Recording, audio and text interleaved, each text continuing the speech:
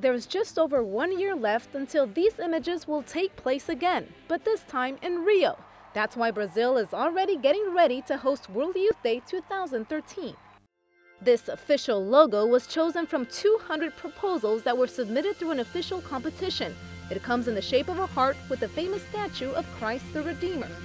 It was introduced in Rome by Cardinal Stanislao Rio, the chairman of the Pontifical Council for the Laity, otherwise known as the Vatican's frontman for the Vatican World Youth Days. It will be an icon for the World Youth Day in Rio de Janeiro, Christ with open arms.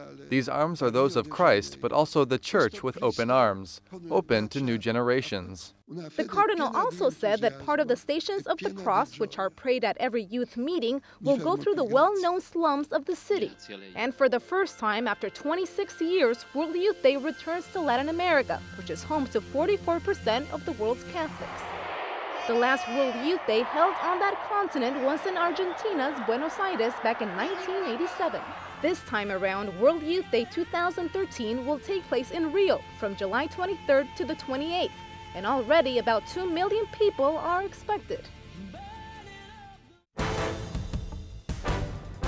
On May 1st, experience the first anniversary of John Paul II beatification with a unique celebration you won't forget.